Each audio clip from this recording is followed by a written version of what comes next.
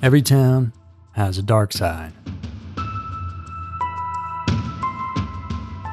For all of us, life has its ups and downs. When things are off, it can feel like we'll never get back on track again. When everything's hunky-dory, it's inevitable that at some point a problem will arise. But we never know when, and we never know how bad it will be. For Bart and Krista Halderson, things went from great to terrible real fast, and it happened from an unexpected source. I'm Andrew, and welcome to this week's episode of Every Town Guys, where we're headed to the Midwest for this one, Windsor, Wisconsin, to dive into a very strange murder mystery. A happy and successful family, a cabin in the woods, missing parents, and Snapchat all play a part. So, let's get to know the Haldersons.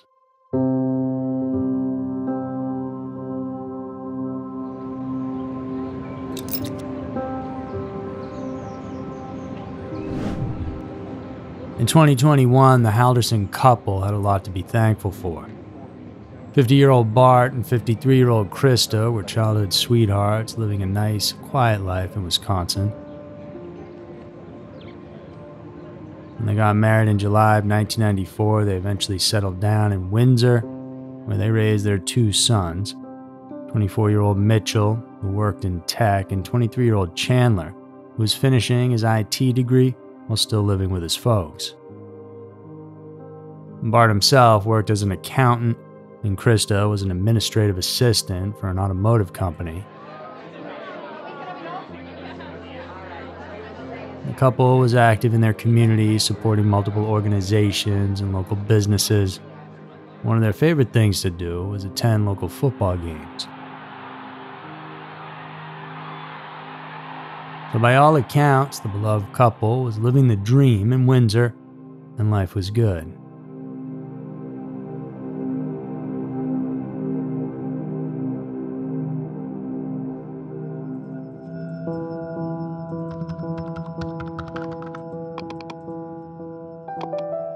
During the summer of that year, youngest brother Chandler was working at the family home for an insurance company.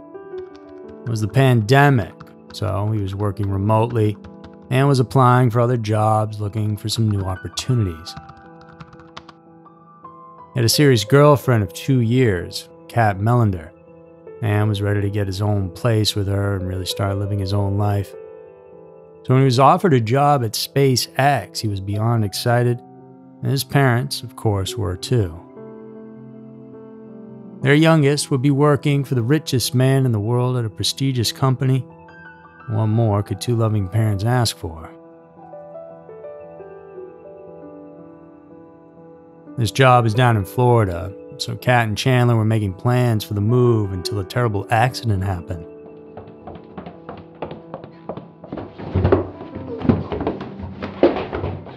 Chandler slipped and fell down a flight of stairs and was seriously injured.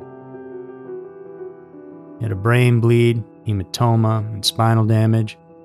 It was severe enough where he needed a neck brace, but even worse, he had nerve damage that affected his legs, making him unable to drive or fly, and so the dream of moving down to Florida had to be put on hold. And Chandler had to pass on that job at SpaceX and spend time recuperating at home being cared for.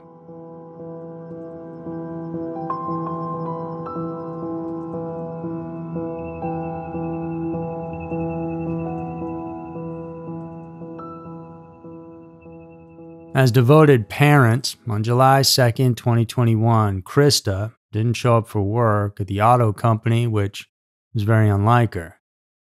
But the fact that she didn't call in was a bit worrisome. Daniel Croninger, who was her friend and coworker, called her several times, but she never picked up. He knew her son was having to recover, but what if something had happened to her and she needed help? He went over to the Haldersons to do a welfare check. Through the garage window, he could see 2 cars in there.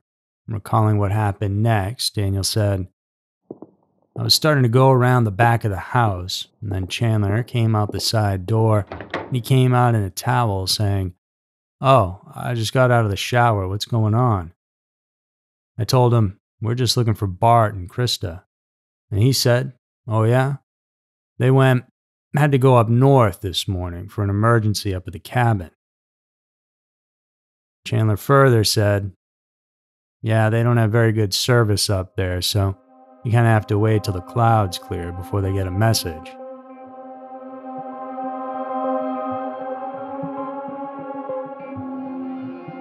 Chandler continued on that his folks had left the day before to spend the July 4th weekend at their cabin in the northern part of Wisconsin.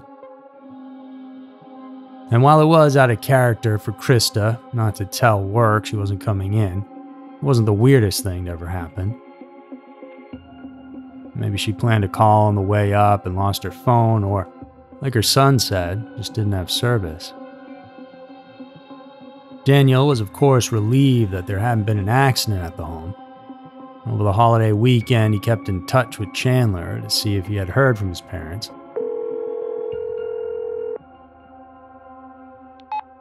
On that Sunday, July 4th, Chandler called Daniel saying that he was bored and needed something to do.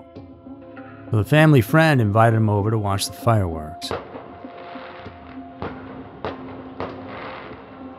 While there, Chandler mentioned that he talked to both Bart and Krista, that they'd be back on Monday.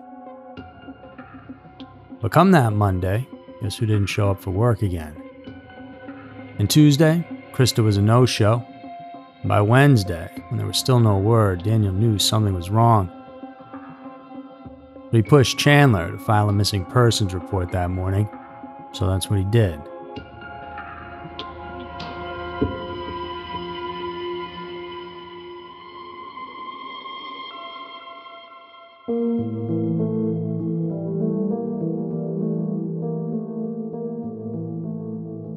The Dane County Sheriff's Office put Brian Shunk and Detective Sabrina Sims on the case.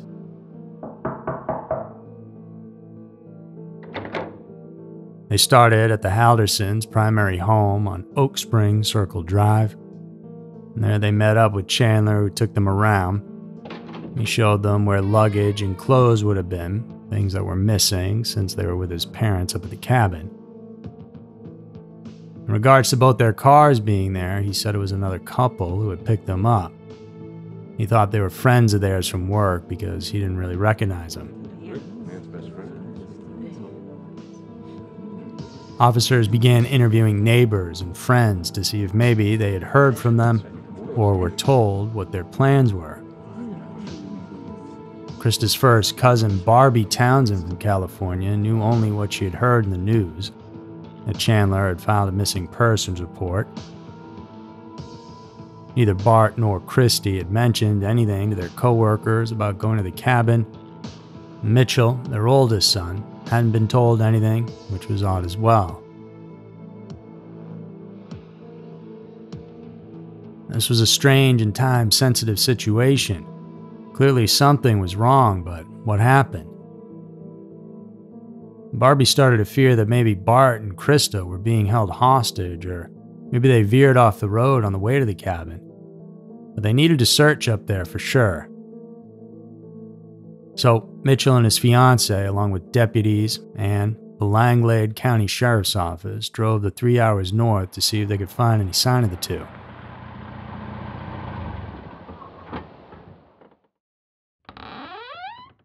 When they finally got up to the cabin, there was no sign of anybody anywhere.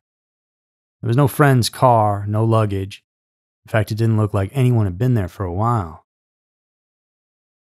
There wasn't a single light on, as if they hadn't even opened it up for the summer. And they checked the shed, but the canoe was there, so they weren't out on the water, so it was all very strange.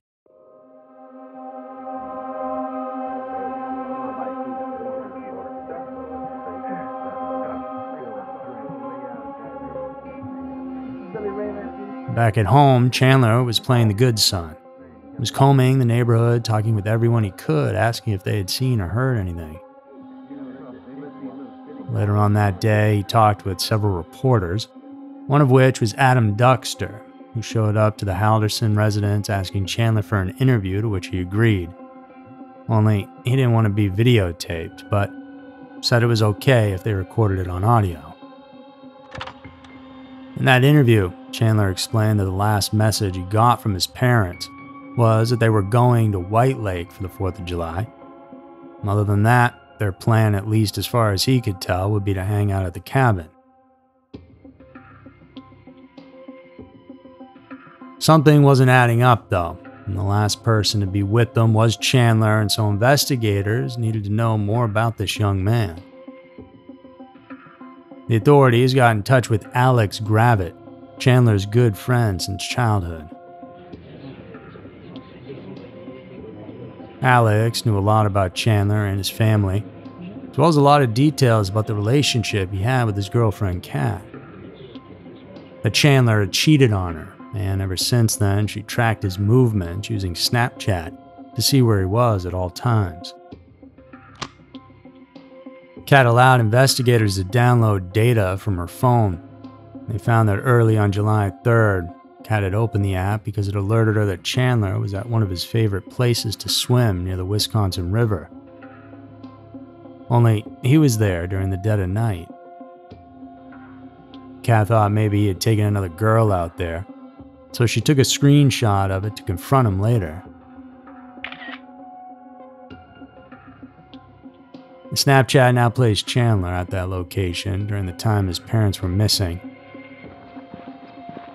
The authorities headed out there unsure exactly of what to expect, but as they scoured the area, they discovered human remains.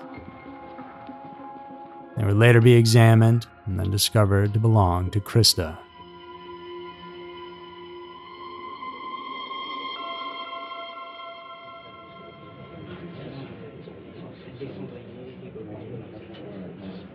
Chandler was brought in for questioning. News outlets covering the story had his face plastered all across the local news stations. That's when a farmer who lived about 20 miles away from the Haldersons then called the police to report that she had seen the young man on her property. She remembered him because of how strange it was to see him walking out from her woods along her property line. She wondered what he must have been doing there.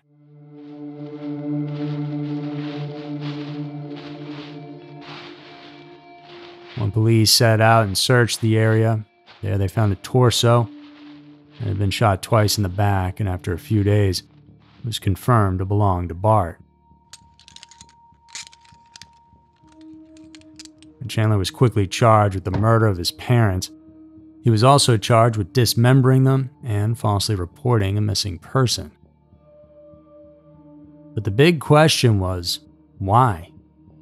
Why would a son from a good family just kill his loving mother and father? Well, it all came down to a whole bunch of lies.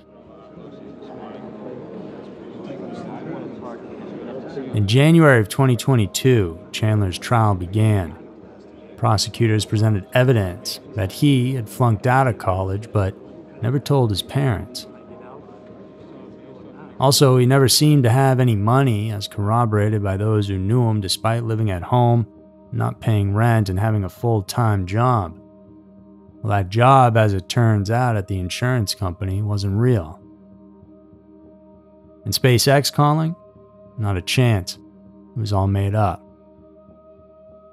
Even his injury he sustained falling down the stairs was faked and exaggerated, just so he wouldn't have to move. Lie after lie, they built up the pressure on Chandler. The prosecutor said that on the day Chandler murdered his parents, his father had scheduled a meeting for the two of them to meet at the college he claimed he was attending. Prosecutors also showed in court a video from the neighbor's security camera captured on the day they believed Bart and Krista were killed. In it, you could see a flickering light coming from one of the windows in the Halderson home. And they said the flickering light was from the Haldersons' fireplace, but why would someone be using that in the middle of summer? A forensics expert then testified to finding more than 200 human bone fragments mixed in with the ashes of that fireplace.